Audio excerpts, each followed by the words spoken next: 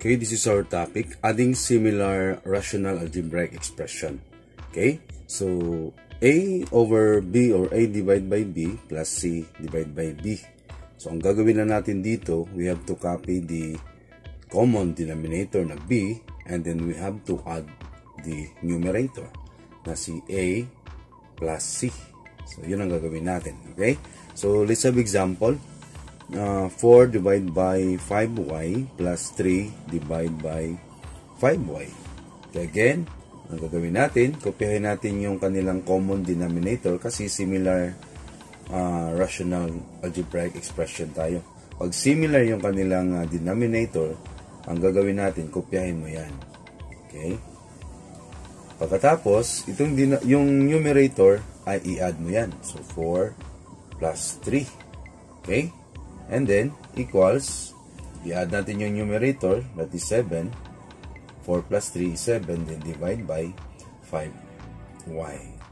Ngayon, pag ma-reduce natin yan, i-reduce natin. Pag hindi na ma-reduce, huwag na natin pilitin. So, this is your final answer. Okay, we have to add similar rational algebraic expression. 5 divided by 10x plus 15 divided by 10x. So again, kapag similar yung kanilang denominator, ang gagawin lang natin is we have to copy their common denominator na 10x. And then i-add natin yung numerator na si 5 plus 15. Okay? So that is equal to 20. 5 plus 15 is 20 din over 10x. Ngayon, kung may ma-reduce pa, i-reduce natin. Pag hindi na, huwag natin pilitin.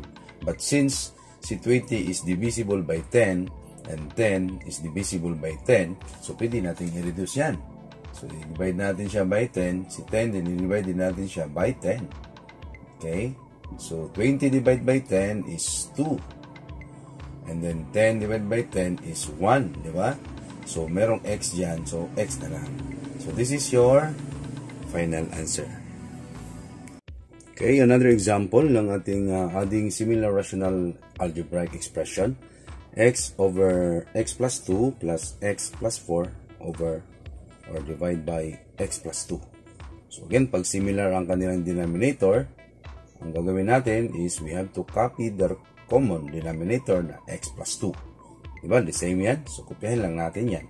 At saka, yung numerator ay i-add natin. So x plus 4. Okay? Ngayon, simplify natin yan. Si x plus x, that is 2x. Diba? 2x plus 4 over x plus 2. Okay? Ngayon, i-factor natin si 2x plus 4. Ilabas natin yan si 2. Ito sa baba, ha? Si 2 times x. Kasi 2 times x, that is 2x.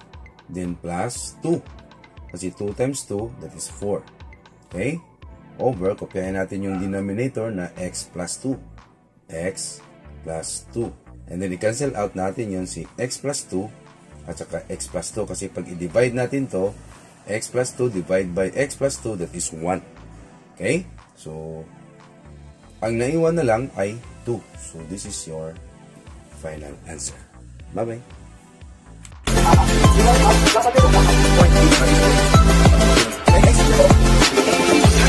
Next.